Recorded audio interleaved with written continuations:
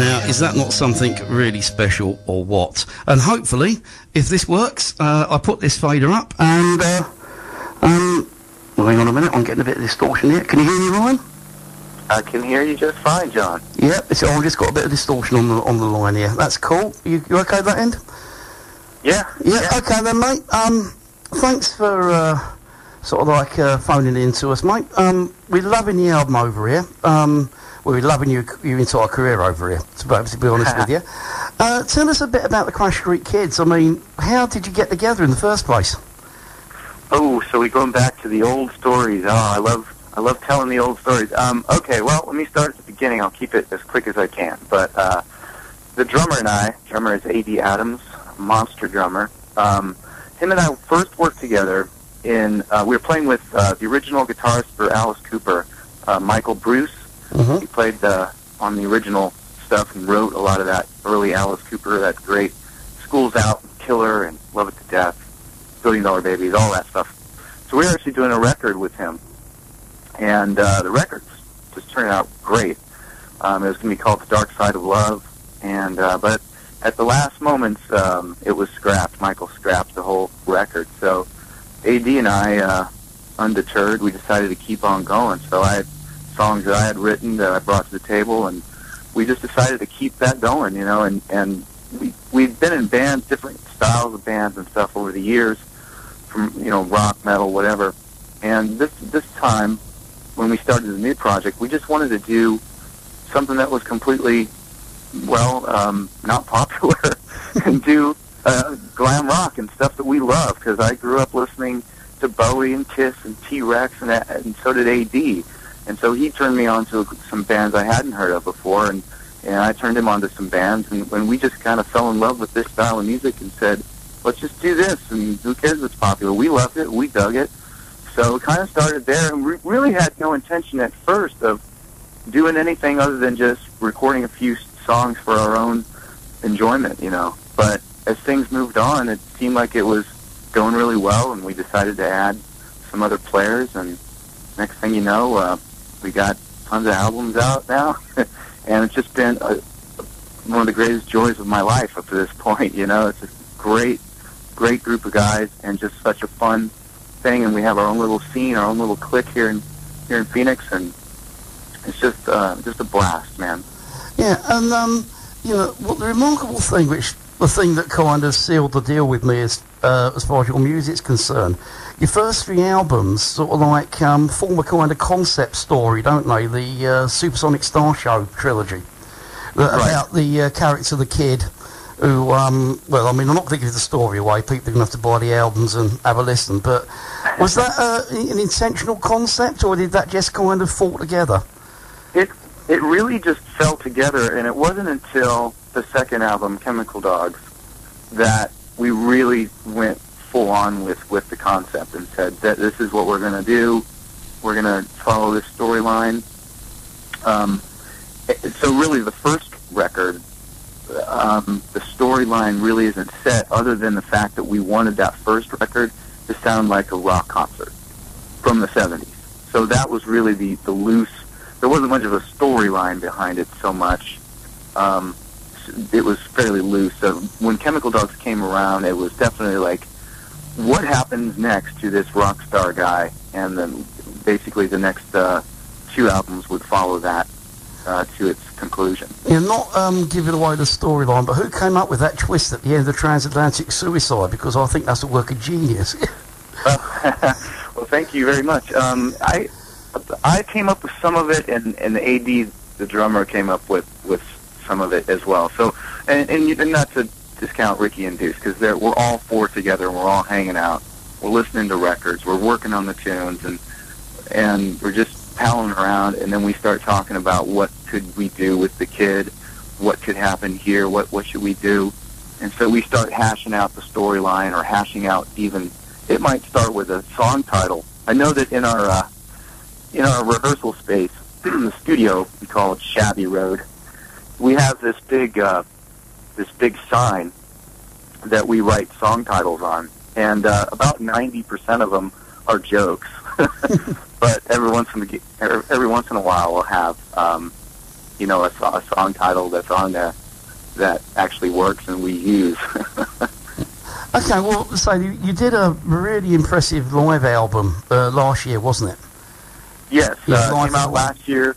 Recorded about a year and a half ago, I think it was, maybe longer now. It was recorded at Alice Cooperstown, which is a club here in Phoenix, one of the larger clubs. And we recorded it over 2 nights. And I really love that record a lot. I mean, I love all of our records, but that one holds a special place for me because my favorite record of all time is Kiss Alive. And I've been listening to that record since I was about 6 years old, and I'd be bopping around my room with a tennis racket and pretending to be, Paul Stanley and Ace Frehley kind of wrapped up in one. So for me to grow up and to have sort of a document similar to that is really, really cool. Not that we have near the amount of fans that Kiss did on Kiss Live 1 in attendance, but still, it's of the same vibe, and I was going to say, really excited to have it. I was going to say, because nearly everyone that I know that's heard it has turned around and said it kind of, as a kind of live, as you said, live document. It's kind of got that kind of same vibe as Thin Lizzy's Live and Dangerous, Ted Nugent's, is it Intensity in 10 Cities, so Kiss Live, all that kind of thing. It's a cracking album. Now, yeah, and it's legit. You can tell that it's real. You can hear the crowd. You can tell that there's no overdubs. It's not faked. It's totally real. There's mistakes. There you can hear confetti cannons going off and all kinds of stuff. It's a really fun record to sit back and listen to. Yeah, which brings me to your live shows. I mean, obviously I've never been to Phoenix and I've never seen you guys live, which is one of my biggest regrets in life so far. We'll do it someday. Yeah, but what I was going to say is, your live shows are beginning to sort of like create a bit of a mythos. You do this whole kind of, quite a high budget stage production, don't you, with graffiti artists opening up and, you get the dancing cheerleaders and this kind of thing. How does... Yeah, carry on, yeah. Well, what happened with that was we had, the first record, the Supersonic Star Show, and we just didn't feel that it was right for us to play that record in front of people and not have something that was at least a little supersonic. Just sitting there in jeans and a T-shirt and playing these songs about this big, grandiose rock star concert just didn't seem right. So we started to piece together what we could do on our limited budget, that would be something unique, definitely, but larger than life, or at least as much as we can get fit into a club. So A.D., the drummer, was drawing like stage plots and things like that, and it seemed crazy to me that we would ever accomplish this. But you can't tell A.D. Adams no, and to a certain extent you can't tell any of us no. So he had the thing built, and we kind of sat with power tools, and we built this huge stage with using scaffolding and ramps and totally homemade. We had carpenters coming in. We built this giant stage. And so to augment the stage, we got cheerleaders, and I told A.D., I was like, we'll never get girls to work for free and be cheerleaders on stage. But sure enough, we found girls, good-looking girls, too, that would do it. And we had kids that would spray paint our stage, kind of give it that street sort of graffiti look. And then we got a piano riser that shot me up during Mandy and the Leapers about 25 feet.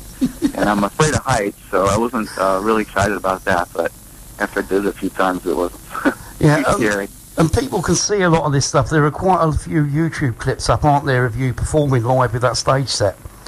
Yeah, there's a few clips of us live at Cooperstown, and of course, if you check out our videos that we did for Do You Still Believe in Rock and Roll, and Destroyer doesn't have our stage, but still you can kind of get a glimpse of what the stage show looks like. The cheerleaders are in there, and confetti cannons going off, and all that crap, And having seen your videos, I was surprised that you've got quite a young audience. I mean, you've got sort of guys my age in their 30s and 40s watching you and digging your stuff, but you've got a lot of teenagers following you around as well over there in the States, haven't you?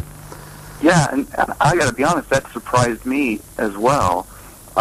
It just sort of took off in that direction, which is great. I don't think they had really seen anything like that, and they weren't terribly, to them it was all new. you know, like, what are these guys wearing? And look at this crazy stage show. And they start telling their friends. And next thing you know, the audience is largely made up of 15-year-old, 15 to 17-year-olds. Which is, and then, like you said, we had the older crowd too. So it was like almost there were occasions, and there still are, where there's a 15-year-old and their dad, and they both love it equally because dad remembers it from back, way back, and then the kid it's all new to them, and they were loving it too. So it's a really funny thing to see that happen, but it's so great, for us. It shows the sort of quality of the Crash Street Kids, the fact that they can cater for, 3 generations of the same family and entertain them all. Yeah, we're very lucky in that respect, We just seem to hit on something. And you know what it is really is that I think people respond to, we're honest in what we do. We love doing it. It's not a gimmick. This is what we think is cool. We like putting on a big show. We like wearing the clothes that we wear because that's what we love. It's not that, hey, let's try this because maybe we'll get some attention. No, this is what we think makes a good rock and roll show. Yeah, it's entertainment, and that's what rock and roll's about at the bottom line, isn't it? Right, yeah. So you can't fake that. You can't fake the love that we're putting out for what we're doing. And I think we get it back, from the audience, and it's a great relationship that we have. Okay, now moving on to the new album, Sweet Creatures, another concept work. Is this going to stand alone, or because it's got as people are going to hear in a minute, it's got an ending that kind of, I said when I wrote the review for it last week, it makes you want to go, what's happening next? Would you want to tell people a little bit about the album from your perspective? Yeah, first of all, the storyline of the record, and everybody's heard the first half of it. It's following 2 runaways who run away from their homes, and they're living on the street, and they meet up with one another. It's a boy and a girl, so they start falling in love with one another. But while they're living on the street, they also turn to prostitution, and they also turn to drugs and meet all these seedy characters like transvestites and pimps and things like that. And at this point in the album where we just left off, they have met one another. That would be Bang Bang You're Beautiful, and then he's trying to woo her, that's sad Julia, and then now they have discovered drugs and scoring some drugs from a local drug dealer. And next, we're going to turn to prostitution on side 2.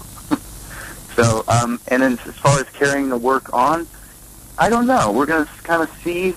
I'm not sure. We haven't really talked about it too much, but I know that we've talked about doing, working with a string quartet for our next thing, and I don't know if it's going to be a full record or just maybe a couple of tracks. Wow. And if we feel that partnership lends itself to this particular storyline, then we'll probably move forward with it, because it's interesting, and it's going to be kind of a cool story to write for, in the sense that we can do a lot of things with these characters, because they're, the sky's the limit. You can put them in all kinds of situations. This album is the first one that's had an official European release, or getting an official European release, hasn't it? Because the others have only been available on import. Yeah. This one, and I wish I knew the name of the label that it's going to be. I know we work with Sanity, but I don't know if there's a UK imprint that's different. But it should be out in October, so you should be able to go to your local record store and pick it up, and also available on iTunes and all that online stuff, of course. But if you just can't wait, you can get it as an import. It's going to be out in the States in just a couple weeks.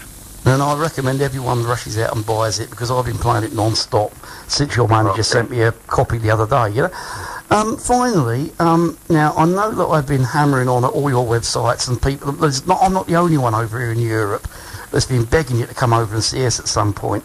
Any news of any kind of UK dates coming up, or European dates? Well, that has been something that we have tried to work out for the last couple years, and it's a matter of money or agents or not having a record deal. And so far we've encountered every mistake or every problem that you could have. So this summer we're going to try it again, by God, and somehow we're going to get over there. The thing is about us is that we want to figure out what we want to do with the stage show and all of that, but I'd be happy just going and just playing a stripped down show just to cut on costs and stuff. But there's got to be a way, and we're going to try again this summer. We are going to do a U.S.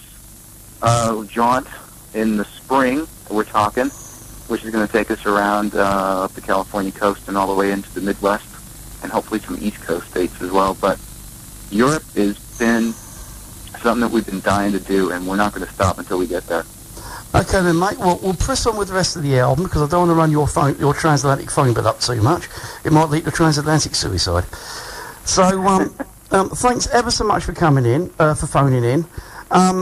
We'll hopefully maybe do a hook up again at some point in the future, or, hopefully, sometime next year you'll be in the country and you'll be able to actually come in the studio for the whole show. Absolutely, John. And I just want to take a minute to thank you so much from all of us guys for all your support over the years. You were one of the first ones who believed in us, and it really helps us to move things along. So just want to say thank you, and thank you for times a million, and cheers, because we love you and we love the show, and we listen all the time. And so I hope that we can get over there and meet face to face, because I feel like we're old friends. Yeah, and as I said, I've been promising to introduce you guys to Bristol cider, which you said you've never actually drunk. I have not, but I'm up for anything. I'll try anything twice. Well, yeah. Well, I mean, you haven't lived until you've drunk the cider in Bristol. So, anyway, Ryan, thanks very much, mate. You're an absolute diamond, and I wish you all the best for the album coming out on the tour. And we'll speak again at some point soon. Same to you, John. Thank you so much, my friend. Okay, you take care then, mate, and we'll carry on with the next track on the album, which is, I believe, Third Avenue Vampire. All right. Have at it. I love that one. Okay, take care, mate. See you soon. Bye. Okay, John. Bye-bye.